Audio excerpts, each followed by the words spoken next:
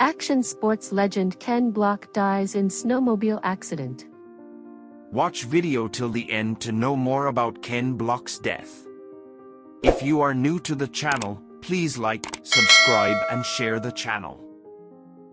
Pro rally driver Ken Block, the Hoonigan and DC Shoes co-founder who revolutionized action sports marketing and motorsports filmmaking, died in a snowmobile accident near his home in Utah on Monday. He was 55. Hoonigan Industries confirmed Block's death in a statement posted to its social media channels. It's with deepest regrets that we can confirm that Ken Block passed away in a snowmobile accident today, the statement read. Ken was a visionary, a pioneer and an icon. And most importantly, a father and husband. He will be incredibly missed. Block was riding a snowmobile up a steep slope in Wasatch County, Utah, when the vehicle upended, landing on top of him, the local sheriff's office wrote on Facebook. He was pronounced dead at the scene from the injuries he sustained. The sheriff's office in Utah said that Block had been riding with a group but was alone when the crash occurred.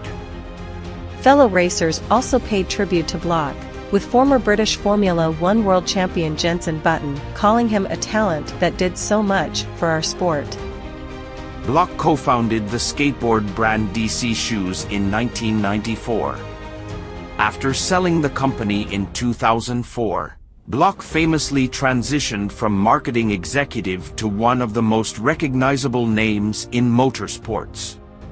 Only 5 years after getting behind the wheel of a rally car, he became a World Rally and Rally America podium threat and a 5-time X Games medalist in rallycross.